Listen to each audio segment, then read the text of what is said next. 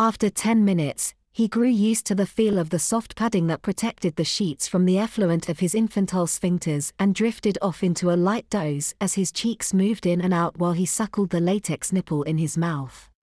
After a few minutes more, the emotional exhaustion of his transformation caught up with him and he was sleeping soundly under the thin blue fleecy blanket. He was still sucking on the pacifier when he fell asleep again. Krystyn went downstairs with Becky, who carried the still whimpering Joey in her arms. As they descended the stairs, Becky said to Krystyn, "I trust you already have a mother lined up for him." Krystyn laughed merrily and asked rhetorically, "Do I look like the maternal type?" "Of course I do. A woman contracted for my baby adoption service last week. Little Jimmy's behavior will become more infantile as he gets used to being a baby, and I'll be able to release him into her care without fear of being discovered.